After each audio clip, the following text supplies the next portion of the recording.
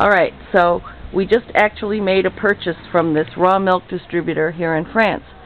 And we put 50 cents over here, 20 cents over here, and a bottle came out. And then we had to go over here. See, there's the receipt. Gives you a nice receipt. There's the milk. There's the squirrel. And it's really cool because you got to open this. Oh, it's cleaning. It's cleaning. You see the steam? And then you take the lid off and you put it here at an angle. And then you push the start button. And I guess you've got the right amount of money in there. And it sold us 30 euro cents worth of milk and 20 euro cents worth of bottle. 50.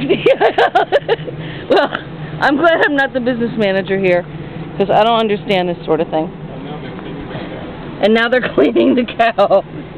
And there's our receipt, and there's my raw milk, and there's the raw milk distributor here in France, where raw milk is legal, and it gives you all kinds of details about how to use it, and how to cook with it, and everything.